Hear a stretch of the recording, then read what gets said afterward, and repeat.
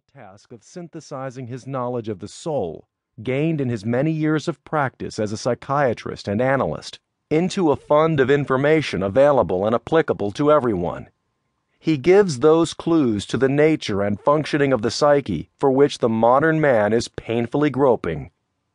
The point of view he lays before us is a challenge to the spirit, and evokes an active response in everyone who has felt within himself an urge to grow beyond his inheritance. With one exception, all the essays which make up this volume have been delivered as lectures. The German texts of 4 of them have been brought out in separate publications, and the others are to be found in a volume together with several other essays which have already appeared in English. We are indebted to Mrs. Violet de Laszlo for many helpful suggestions in regard to the essay, Psychotherapists or the Clergy. Both Dr. Jung and Mrs. Jung have been kind enough to read and criticize the translations in part. Carrie F. Baines, Zurich, March 1933. Chapter 1. Dream Analysis in its Practical Application.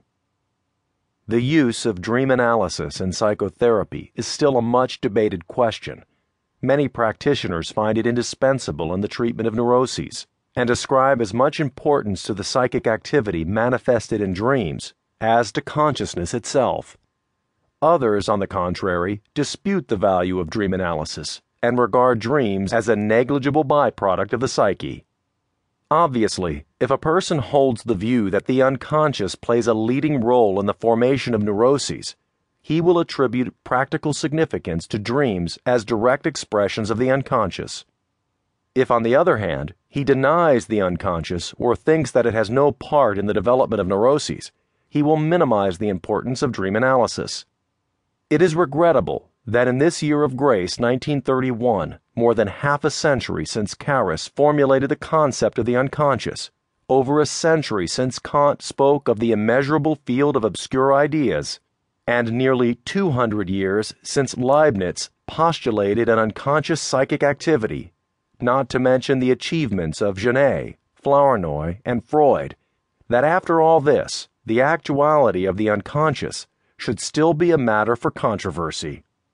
Since it is my intention to deal exclusively with questions of practical treatment, I will not attempt in this place a defense of the hypothesis of the unconscious, though it is obvious enough that dream analysis stands or falls with this hypothesis.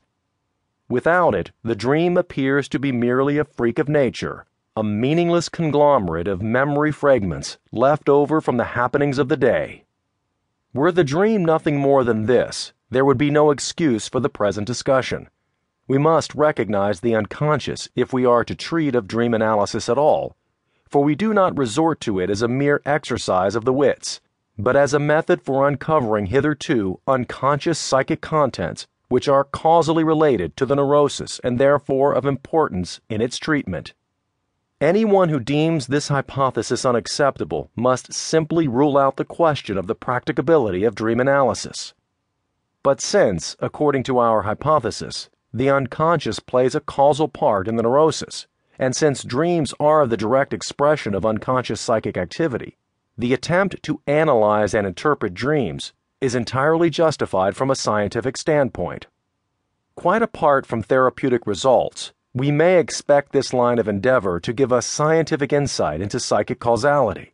For the practitioner, however, scientific discoveries can at most be a gratifying byproduct of his efforts in the field of therapy. He will not feel called upon to apply dream analysis to his patients on the chance that it may throw light upon the problem of psychic causality. He may believe, of course, that the insight so gained is of therapeutic value, in which case he will regard dream analysis as one of his professional duties. It is well known that the Freudian school is of the opinion that important therapeutic effects are achieved by throwing light upon the unconscious causal factors, that is, by explaining them to the patient and thus making him conscious of the sources of his trouble. If we assume for the time being that this expectation is borne out by the facts, we can restrict ourselves to the questions whether or not dream analysis enables us to discover the unconscious causes of the neurosis, and whether it can do this Hello. Today, I'm going to show you how to get this audiobook for free in just a few minutes. In this video, I'll guide you step by step. It's really simple and fast. In just a few minutes, you'll be able to listen to your audiobook for free. So let's get started. Here are the steps you need to follow. Click on the link below the video to access the audiobook page. I want to emphasize that the method I'm showing you works with any book from the Amazon audiobook catalog offered by Audible. Make sure the option Free with Trial is displayed on the page. Then, click on the Try Audible button. You will be redirected to the Amazon website. If you already have an Amazon account, log in. Otherwise, you can easily create an account. Now, if you don't have an Amazon account, here's how to create one. Click on the Create Your Amazon Account button at the bottom of the page. Fill in the fields of the form with your first name, last name, mobile phone number or email address, and password. Then click Continue to validate. You will receive a verification code at the email address you provided. Log in to that email account, copy the verification code, and paste it into the box requested by Amazon. Next, enter your phone number to receive a verification code via SMS. Insert this code into the box presented by Amazon and click the Create Your Amazon Account button. On the next page, Amazon will ask you to enter your credit card number.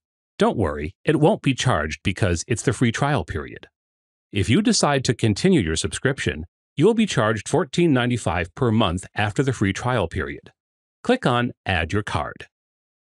After adding your credit card, you will be redirected to this page asking for your personal information, such as first name, address, email, etc.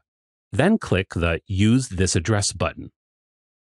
Once you have entered all the information requested by Amazon, you will finally arrive at this page. You will see that the book you have chosen is displayed, and all you have to do now is confirm it to listen to your audiobook. As you can see, the amount to be paid is $0. This first audiobook is completely free. Now click on the Try for Free button. Now your Audible account is created, and you have access to your free audiobook. You can listen to the audiobook you chose directly on this Amazon page or on the Audible website. The most recent had been 2 years previously. I'd actually survived 6 months. I want to remind you once again that the method I've shown you here works with any book from the Amazon catalog, audiobooks offered by Audible. Now, all you need to do is go to the Audible website, use your Amazon information to log into your Audible account, email address and password, and once you're logged in, click on the Library menu. There you will find your free book, and all you have to do is click Listen Now to start listening. I'm not ashamed to admit that I cried like a baby. You also have the option to download the Audible app, which will make it easier and faster to listen to the audiobooks in your library. From this point on, you have two choices. The first choice is to keep your Audible subscription and agree to be charged $14.95 per month. This will give you a monthly credit that you can use to listen to or download any audiobook of your choice, regardless of its price. If you want to enjoy one audiobook per month regardless of its price, simply make use of your subscription. The second choice is to cancel your Audible account before the end of the 30-day period. This way, you won't be charged $14.95, and you can keep access to your free audiobook indefinitely. To cancel your account, go to your Audible account, hover over the menu where your first name is displayed, and click on the Account Details link. On the page that appears, click on the Cancel Membership link. Scroll down the page, then click on Continue to Cancel on the next page. Audible will ask you for the reason for your departure. You can provide the reason of your choice, and then at the bottom of the page, click the Continue Canceling button. In this step, Audible will make a final attempt to keep you as a customer by offering you several deals that are truly interesting for audiobook enthusiasts. You can choose one of these offers if you wish to continue the adventure with Audible. Otherwise, click on Confirm Cancellation. There you go. Your Audible subscription is canceled, and you still have your free audiobook in your library without paying anything. Your credit card has not been charged. Take a look. Together, we will verify if the offered book is still available after canceling the subscription. To do this, click on the Library menu. I confirm that the book is still here, available in your account.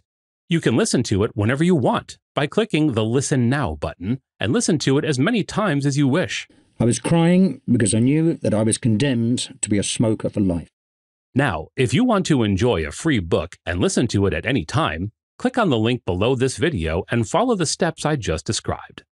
Thanks to this, you can listen to your book for free anytime and as many times as you want in your Audible account.